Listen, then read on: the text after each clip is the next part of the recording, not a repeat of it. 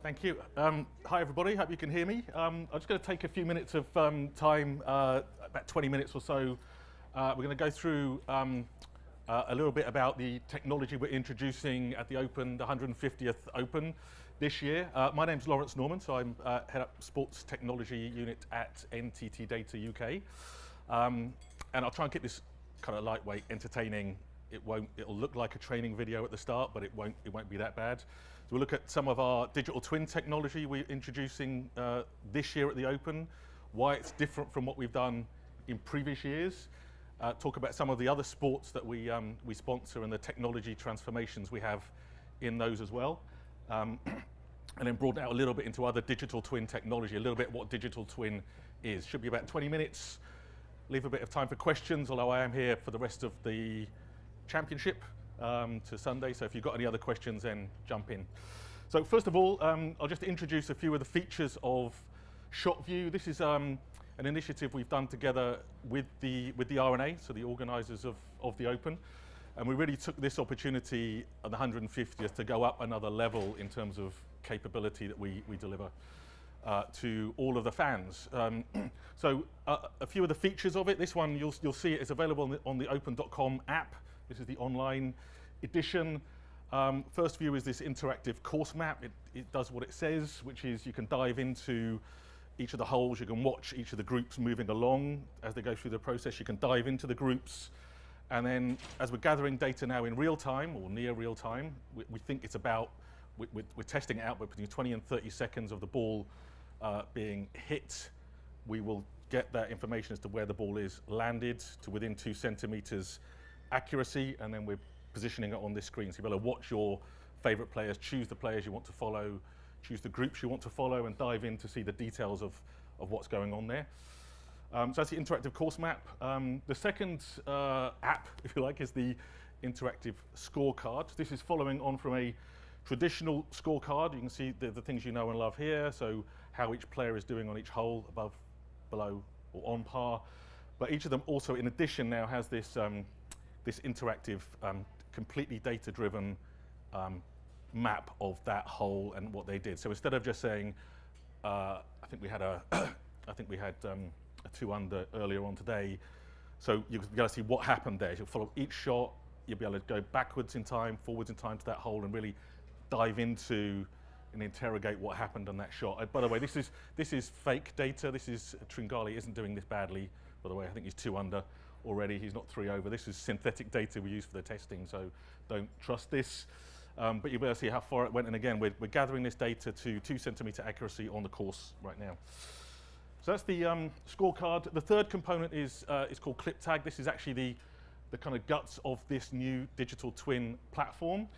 What we're able to do is to gather all of the shot information. So over 4 days, 156 players, and about 32,000 individual shots we'll be recording on every hole. And these are all we then create a data-driven 3-dimensional video clip that is then made available on a searchable library. This is now being used by the RNA content team. So as they write their blog posts and they write an article about something that's happened on the course, they'll in some cases be adding in this content as well that allows whoever's reading that blog to kind of just, again, dive into the details, animated view of what happened in there.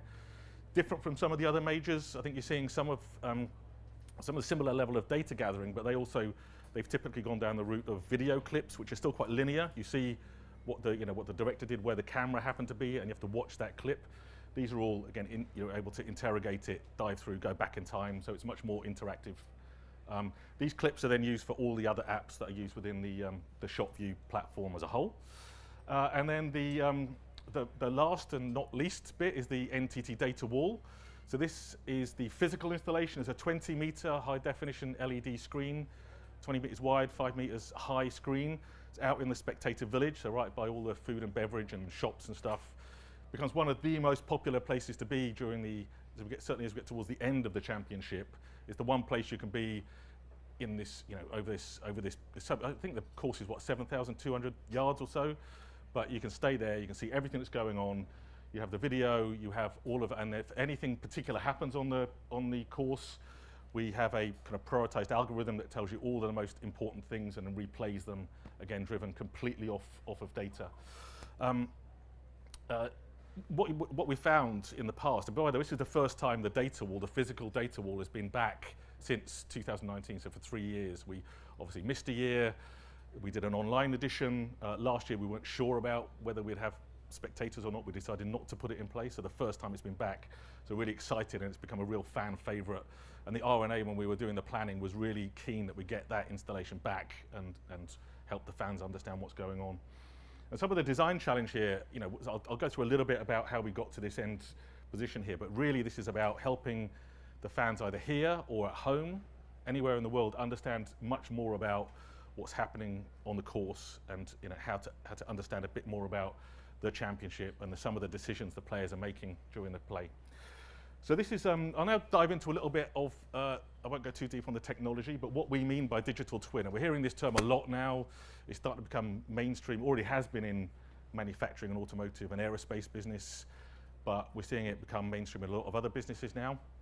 And we're using it in a lot of our sports activation. So I'll go through some of the components. The first bit we'll see is this, any digital twin is based on a very accurate digital mapping of a physical thing, whatever that might be. In this case, it's the old course at St Andrews. And that was done using, we created the bare mesh components through drones, essentially flying and taking lots of photographs, and then using those to build a topographical map. And then we're using LiDAR mapping, so laser mapping on the green. So getting down to as accurate as 1 centimeter accuracy on that course. So we're getting that, and that's the first bit. Then we get on top of that, we then have to lay the textures. So if you have that, you just have all those little yellow dots. It doesn't mean much, but we're getting the texture on it. We bring in some other data to bring in not just the course, but the surroundings. So we get the buildings in St Andrews, we get the clubhouse, all those kind of iconic buildings. Then we lay over some textures for the different types of grass on the green, on the fairway, some of the gorse bushes, a few trees, there's not many. And then try to make this as photorealistic as we can. That's what we bring in. One thing we decided to do when we designed this is not bring in accurate weather because it changes too often. So we decided to make it sunny all the time on this course, the digital version of the course, but hopefully it'll stay true for the next 4 days. So then we have a nice little, very accurate, digitized version of the old course. The next bit is, once you have that, is how do you gather data? And you'll see when we talk about digital twin, all of it is about more accuracy, more precise data, and everything is real time. So rather than in the past we'd have had to wait for things to happen, we can do this very accurately in real time. So now we have data gatherers on the course, working with one of our partner organizations. They're collecting the data using a combination of lasers, trigonometry basically, and GPS, which gets us to with this 2 centimeter accuracy. Last year, if you were here, you would have seen some of the walking scorers. I think we talked about them in the presentation. They follow the groups. That meant we couldn't gather the ball position data until they'd walked up to it. So they walked with the group to the next shot. Whereas this year, we have people waiting for the balls to land, and then we gather that information up within 20 to 30 seconds of the ball being hit. Depends how far it rolls, how quick it is before it stops. So that's the second component. So now we have a very accurate digital representation of a physical thing, which is the golf course, and a low latency, a very rapid gathering of the data on the course. And then the third bit is, like, who cares about any of that? What are we actually trying to do? And in this case, we're trying to engage, entertain, and inform fans, both fans who might be really experienced, who understand golf, understand the Open, and some who might not really understand all of the way it plays and what it really means. Because we've got this accuracy now, we can now start seeing when we have players who decide to maybe hit the ball off the tee to the left of the fairway or the right of the fairway, sometimes risking a hazard to get further, sometimes playing it a little bit safe but might go out of bounds. But they're making different tactical decisions based on their experience and a lot of times the weather. But because of this, you can then replay this. And that's the aim here, is to give a visual representation of that complex data that entertains, informs, and engages fans in this sport. And with a longer term goal, if we work with the RNA, so this is the 150th anniversary, that the RNA are thinking in terms of golf relevance in 50 years' time. So not next quarter, 50 years' time. And we're trying to now build out this to engage broader audiences, a more diverse audience, people who might not normally get engaged in this sport. So that's the challenge we had, and that's what we put in place for this year and following years. I'll talk a little bit more about digital twin in some other sports now, and our US colleagues will know this one well. So we do a number of sports over this summer. We have the kind of summer of sports within NTT. We also have the IndyCar series. We're series sponsors of that. 17 races across North America, and we have the most iconic one, the Indy 500 in Indianapolis in May. It's happened in May.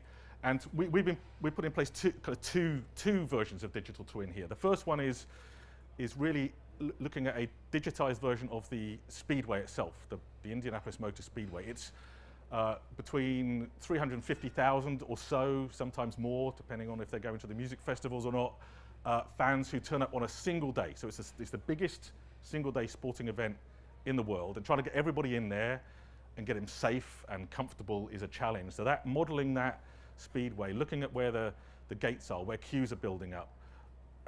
Well, queues building up in the toilets allows people to organize themselves, the fans, but also allows the venue organizers to intervene. That's the next bit of a digital twin. Is not just modeling things, it's being able to simulate what's going to happen, predict things, and then do something about the actual physical environment. In that case, it could be opening up new gates, putting new stewards in place to help the queues, make it more comfortable for everybody. That's the first digital twin, is the speedway itself. The second one is, again, more about fan engagement. So these cars racing around the circuit, something like 200 sensors in each car, bringing out all that information as to what's happening in the car, the telemetry. And we're using that to start engaging fans more in predicting what might happen. So often in a motorsport, the interesting things aren't necessarily at the front of the race. They can be anywhere in that track. And you're seeing movement of cars getting closer and predicting whether there's an overtaking maneuver going to happen, or what a pit strategy might be, how that might affect the race. All of these are going about engaging a new generations and diverse audience in the sport. To talk briefly about Tour de France, which is also running simultaneously with the Open, so running all the way through July. Stage, I think this stage today is going up to Alpe d'Huez today. Again, using heavy amounts of digital twin technology for the tour, including very accurate mapping of each of the stages. You think gathering data across 7,200 yards of the old course is difficult. That's 3,200 kilometers over a month of racing, with stages happening, changing every day or two. Data being gathered off the bikes, off the riders, digital mapping of the stages, including all the topography.